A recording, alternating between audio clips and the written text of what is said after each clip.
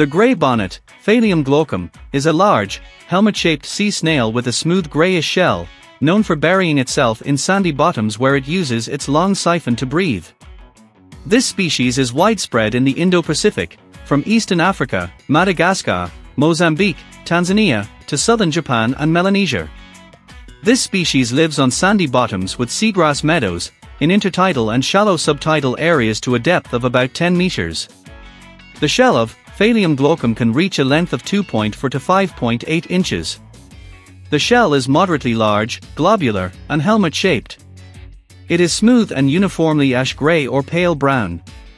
The aperture, opening, is dark brown inside, and the outer lip and columellar, central axis, are orange to yellow. The outer lip is thickened with a few sharp spines at the edge.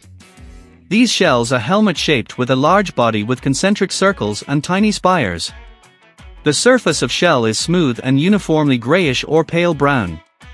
The molluscs have a white body and a large yellowish or whitish foot which is edged in reddish brown. The operculum, trapdoor, is bright yellow and fan-shaped.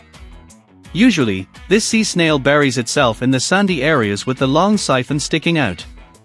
It has a long tube, siphon, that extends upwards from under the sand for respiration. Like other members of its superfamily, Ctenoidea, it can use a highly acidic salivary secretion to help prey on other marine invertebrates and as a defense mechanism. The species is gonochoric, sexes are separate, and broadcast spawns. Embryos develop into planktonic larvae before becoming fully grown adults. Reproduction involves several females spawning together to create irregular masses of egg capsules on the substrate. After fertilization, embryos develop into microscopic, free-swimming trachopho larvae. These use bands of cilia to navigate and feed on plankton.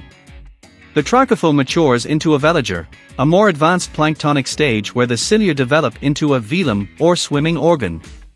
This stage can last for several weeks, allowing ocean currents to disperse the larvae over long distances.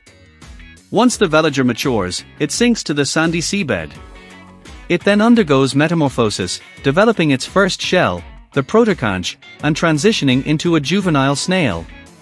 Adults live primarily on sandy substrates and seagrass meadows, often at depths of 10 to 50 meters. They are predators that specialize in feeding on sea urchins, particularly sand dollars.